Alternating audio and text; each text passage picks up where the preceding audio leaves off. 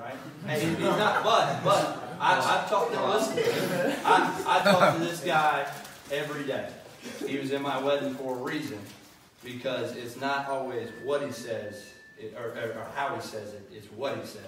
And I get to hear the good, bad, and ugly all the time every day. And this dude loves you. I mean, he loves you every day. He wants you to be good, right? And he trusts you. Like, if he plays you, he trusts you. So I would trust that. That guy's won a bunch of games for a reason, right? We try and play the same way he does, because he's won a bunch of games, and this stuff works, man. It's worked for high level, low level, whatever you want to say. It works. So you trust him. He trusts you to play you. You go behind him. You let him coach, and you play. He can't play. Me and him can't play, but he can coach.